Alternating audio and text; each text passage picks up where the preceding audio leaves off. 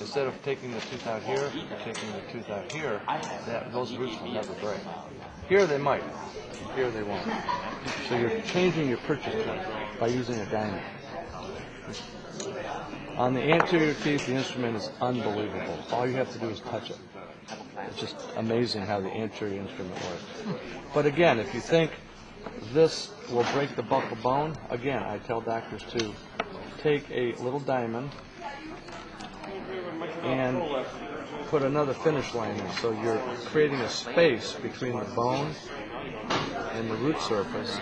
So when you take the tooth out, it doesn't touch the bone. There's a small space, and the angles are completely different. In other words, if I was going to take this tooth out and I was afraid to break the bone, I would take my diamond and I would, instead of grabbing it here, I would remove that much tooth. So there's a little space, because this root is that long.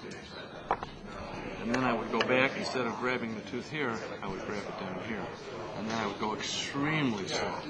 The theory on the instrument is the slower you go, the easier it comes out. Because it compresses the bone, and correct. You get more space. The slower you go, just let the energy do the work for you.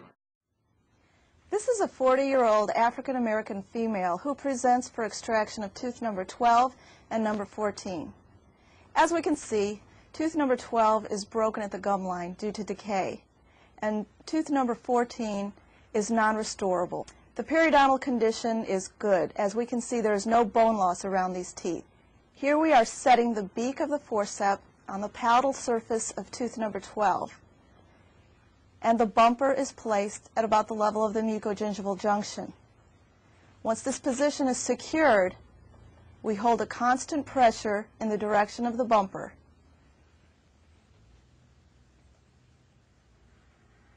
There is no squeezing whatsoever here. The periodontal ligament and the bone expand and weaken, and a periosteal elevator can then be used to remove the tooth from the socket. As we can see, the tooth comes out intact, and there is no damage to the buccal plate. We proceed to tooth number 14. Again, the beak is secured on the palatal surface, and the bumper is placed at the level of the mucogingival junction. This position is secured, and a slow, steady rotational force is placed in the direction of the bumper.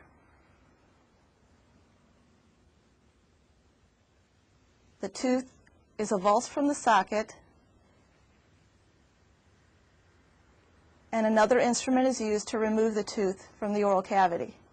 An old rongier works good for this purpose, a hemostat, or a conventional forceps. But as we can see, these roots were very divergent, and there was no fracture to the roots. Even the pathology comes out with the tooth. And the socket is intact. There's no damage to the buccal plate. As we can see, these two difficult extractions were done in a matter of less than 2 minutes.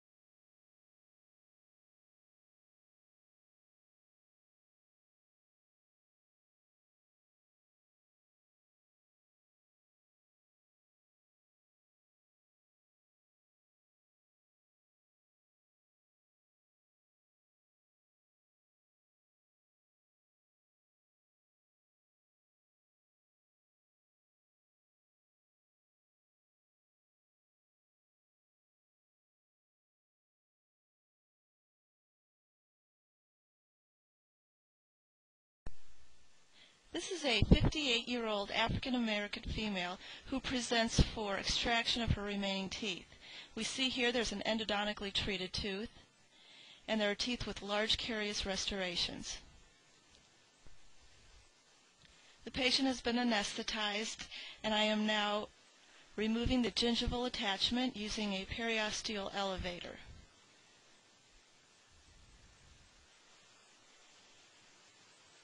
Some of these teeth are periodontally involved, some just have large carious restorations. But all the remaining teeth are being removed in order to fit her with a lower denture.